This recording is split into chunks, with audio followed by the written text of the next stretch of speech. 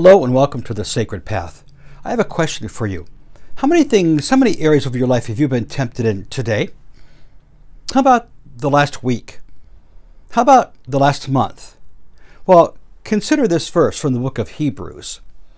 Therefore, since we have a great high priest, who is Jesus, who's passed through the heavens, Jesus Christ, the Son of God, let us hold fast our confession.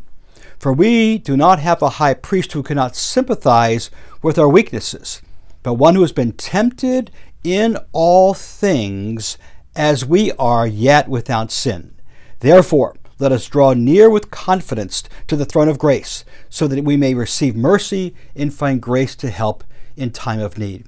I take such solace in that verse. When I think about Jesus as he walked the earth, those 33 and a half years, he was tempted in all things as we are.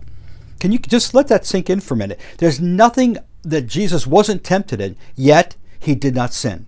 Therefore, because of that, we can draw near with confidence. I like the word confidence, to the throne of grace, to receive mercy and find grace in time of need. So here's what I want to say to you today. You may be tempted today. You probably will be tempted in some area of your life or another, or maybe this week. Draw near to the throne of grace. He's there to give you grace and help in time of need. So don't fall headlong into the sin, headlong into the temptation. Now step back and say, Lord, lead me not into temptation, right? So find his grace, find his mercy today.